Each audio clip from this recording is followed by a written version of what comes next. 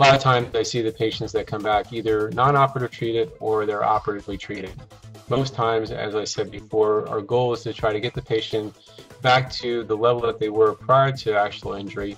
Sometimes we can get very close, other times we try to get as close as we can. Some patients do have post-operative complications that will limit them and restrict them as far as motion or function and activity level. Some people actually do have a career change in which they are more sedentary or they have to exist at a lesser level. The goal of surgery and the goal of non-operative treatment is again try to get the patient back to their best possible status.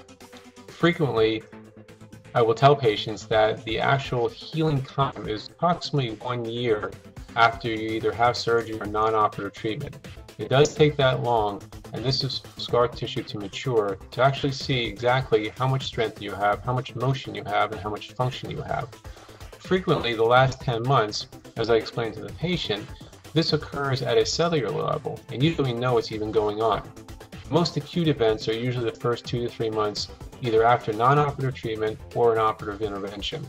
At that particular time, the patients usually have a pretty good idea as to what their status is, and most frequently, patients are getting back to their functionality that they had attained prior to their injury.